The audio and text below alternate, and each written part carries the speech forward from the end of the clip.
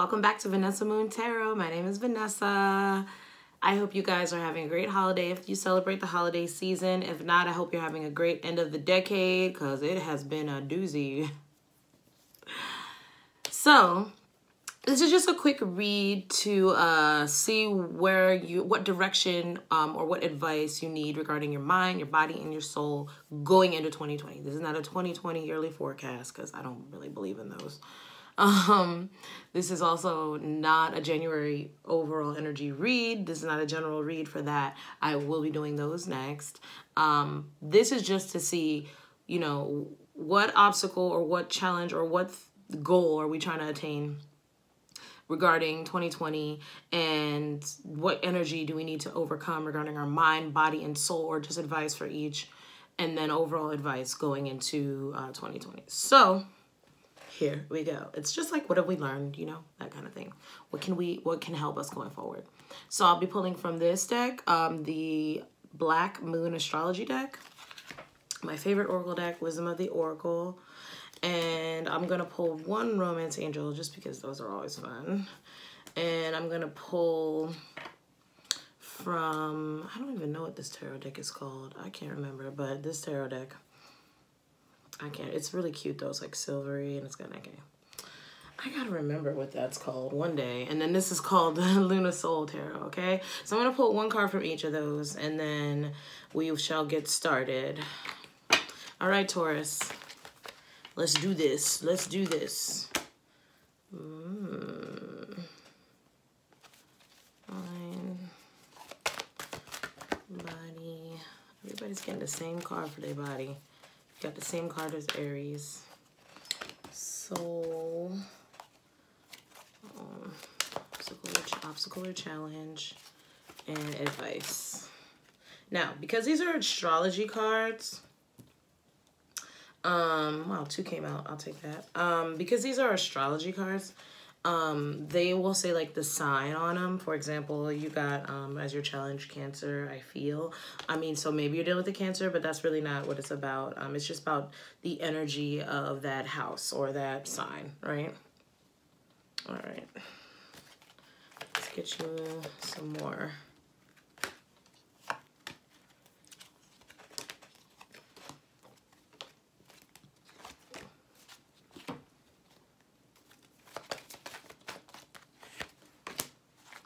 I always feel like I should start pulling these off camera just because, you know, sometimes it feels like I'm taking forever, but oh well, y'all just got to deal with it because I like pulling the energy right on camera. I really do. So one more to pull and then we're good and I'll show them to you.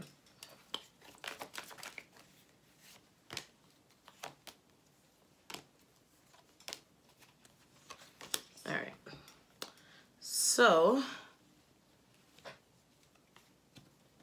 for the obstacle you're facing, you got the Cancer I Feel card. So that's a number 16, bring down to a 7. So that has to do with your life path, where you want to go in life. And then you got building blocks, okay, number 28. Then you got the Chariot, another number 7, and you got the 6 of Swords. So this is breaks down to a 10 because it's 28 or a 1, whatever you want to call it. All right, so with Cancer, I feel, and building blocks in your challenge or obstacle or goal, right? So this is telling me you are trying to build up a home situation, okay? That's the energy of the home, and you want to build up your family, your temple, your sense of what your stability is, right? And you're planting these seeds now, rebuilding or taking things one at a time is the advice with this card. Like, take things brick by brick. Okay, so that's like our challenge, because it's saying here we want to move to with the Chariot, things are finally moving full speed ahead. You're getting full control of the situation. This is also a Cancer card, so you got 2 Cancer cards here, right? So I feel I have control. I feel I can do this. Cancer's like things that happen fast, right? So Taurus is taking on that Cancerian energy going into 2020, where they want to let go of all the drama of the past, okay? Even if they feel like they're walking on eggshells to get there, they don't care. They're good in there anyway. That's that same energy, movement, right? because you have the Chariot here. Like I said, movement, taking the reins of your life and getting a real sense of direction. This is like a car driving here, right? Some of you could be getting a new car too. But I mean, this is the energy of really shedding light onto things, the both sides of the coin here, or yin and yang energy, right? Divine feminine, divine masculine, and marrying that energy to the point where things start progressively happening for you. So within yourself, that could be really, you know, getting to know your masculine side, your feminine side, balancing it out, feeling it out, right? Like a Cancer does, and really intuitively knowing what to do with it, what to do with that energy so that you can accomplish things brick by brick. Because when you build things very brick by brick, this is all the same foundational energy. Cancer is of the 4th house, right? So this is foundational energy of like 4s represent stability, a structure. So this is building up a structure one by one. So if I were to like just guess, you guys are really trying to build some type of new foundational energy for yourself this year, at least getting the year started. And so, you know, it says you really have a good chance at that. All those cards say just keep learn from the drama of the past though, okay? And don't and spiritually make peace with it and just move forward. So on your mind, you have 8th house, endings and beginnings, energy of 5 because it's 32. So that's kind of chaotic energy. But 8th house is a house of Scorpio, death and rebirth, okay? So you're transmuting energy right now in your mind so that you can get out of the doldrums and get into be better than ever, and that's beautiful. And then we have 45, time to go. So I can see right here, like this is a lot of movement, guys. Again, a lot of movement beginning 2020 with the Chariot here. Okay, movement here, movement there, okay? And that's singular movement, okay? So you're doing what's best for you, honey. 2 cards came out in your for the tarot advice here. So I will tell you, no, I'm sorry, 1 card. So you got 9 of Pentacles again, which, well, not again, but I said energy of 9. So that's like literally like independent energy, like taking on the world, doing what's best for you, but getting all your like creature comforts and your building up your surroundings. Again, energy of the home too, like building up your home the way you want it, getting it comfortable the way you want it, living life comfortably because you work hard and you can afford to live the lifestyle you want independently, okay? And then this is Queen of Wands too. So we have Queen of Wands here, which she is this super attractive, free-spirited queen that is very energetic, very sexy, gets what she wants, very social, and just kind of takes life and does life her own way and does her own thing and doesn't apologize for it, right? So I see that energy here. This is a lot of movement. I almost feel rushed talking about it because it's like you have these endings and these beginnings, and then you have, it's time to go. I gotta go now. I gotta make this happen now. This is singular energy of just doing everything you need to do for yourself and free-spiritedly and not being unapologetically and feeling great and looking good and smelling good while you do it, right? So that's on your mind. In your body, you have sacrifice, energy of 10. So you're completing something and it took a lot of sacrifice. So no more sacrificing your body, guys. Or no, that's also the energy of don't say yes to everything, okay? Use discernment because you got Queen of Swords here, okay? The Queen of Swords means she's been through a whole lot and she uses the things she's known. She uses her logic, her skills. She's got super crazy instinct. Her mind is insane because she just is so smart about all the things she's been through, some hard times. And she's not accepting. See, that owls for wisdom. So she's only accepting the truth and she's only accepting things that really work for her, okay? So that's what they're saying with this sacrifice. No longer sacrificing your body for others. Only things that serve you. That's a big message in regards to your body. And then this says in the past, you may have done that a lot with the 6 of Cups, right? Sacrifice. This is energy of sacrificing for family, sacrificing for home, sacrificing for children, and sacrificing for some deep childhood wounds, some wounds for, that have turned you kind of cold, right? So this is your body energy, right? So you want to, there might be some bad habits you picked up in childhood. There may be some things that you need to unlearn, okay? And here we have all that glitter isn't gold. All that glitters. So we have number 16 breaking down to a 7. That's life path energy. So on your life path, you may have always gone for the best looking thing or the best, most attractive thing, or you might always want to buy, you know, show that you have material things to show your worth. Just saying, this is that energy with the Queen of Swords. You're cutting down to what really matters. She always looks good, by the way, but you're cutting down to what really matters, because after what you've been through, you know all that glitters ain't gold. You want things and people in your life that really serve you, okay? So that's your body. Knowing that if you have to sacrifice all the things that you think you want in order to feel good, okay?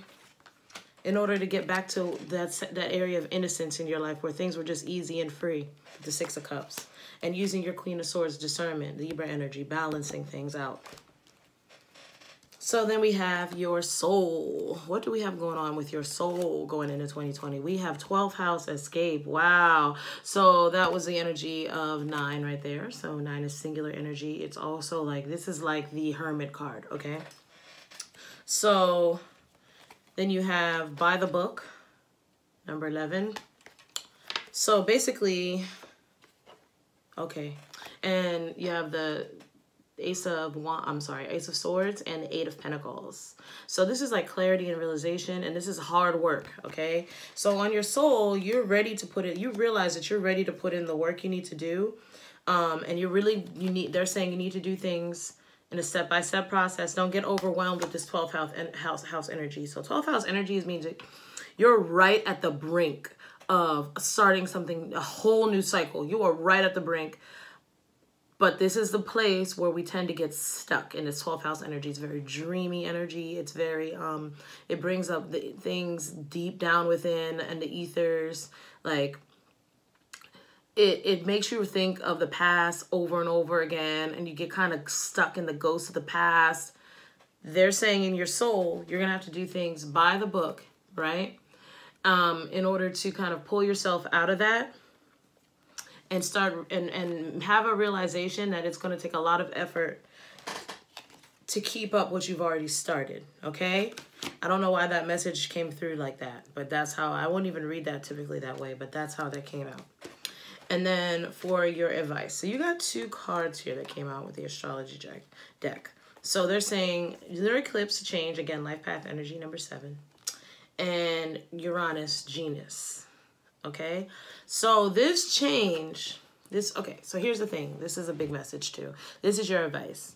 So already we're seeing that going into 2020, just so you know, on January 10th, we do have a lunar eclipse in Cancer. Yeah, so maybe there's something big happening for you on the lunar eclipse. Some of you need to look out January 10th, around that time, 2 weeks after that time.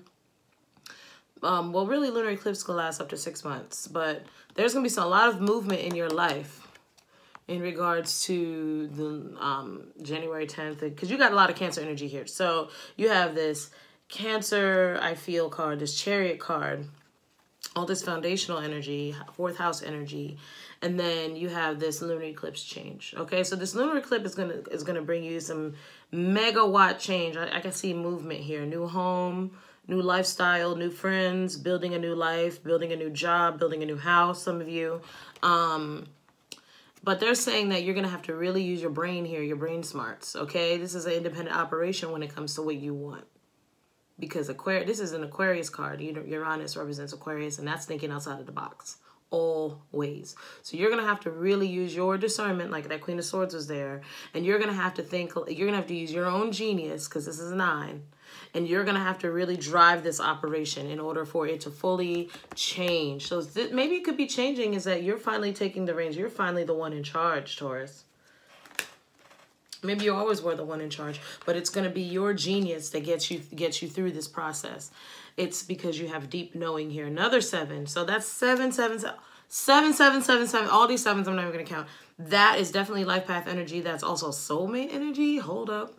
So you guys could be meeting a soulmate coming up soon. I don't know, big changes according to this spread, especially regarding the lunar eclipse at the top of the year, January 10th. Deep knowing. So you're going to have to use everything you know deep down inside. Your intuition is going to be so on point that if you don't listen to it, you're going to be mad that you didn't. That's all I'm going to say. And this is a 10 of Wands. You're overloaded, 10 of Wands, with this 5 of Swords situation. You're overloaded with you're tired of the mind games. You're tired of being overburdened with responsibilities. You're tired of people taking advantage of you. You're tired of the petty ego fights and petty power struggles. And you're getting through this at all costs. That's what it's saying. Use your genius. It's really going to be valuable to you this time. So your love card for your advice from the romance angel says your love life is being religious factors. Your love life is being influenced by your religious upbringing and spiritual path. This is just saying that you're gonna have to really trust yourself. Okay, like you're gonna have to trust your own belief system, your own values when it comes to your love life. Big time. If you don't, it will fail. That's what I've seen with that card. It's like that's when people need to remember to be true to themselves, okay? So that is your message for going into 2020. I hope that helps, and I'll see you for the January read. So check me out on Patreon, Vanessa Moon, and book a reading with me at vanessamoonzone.com. I will talk to you all later.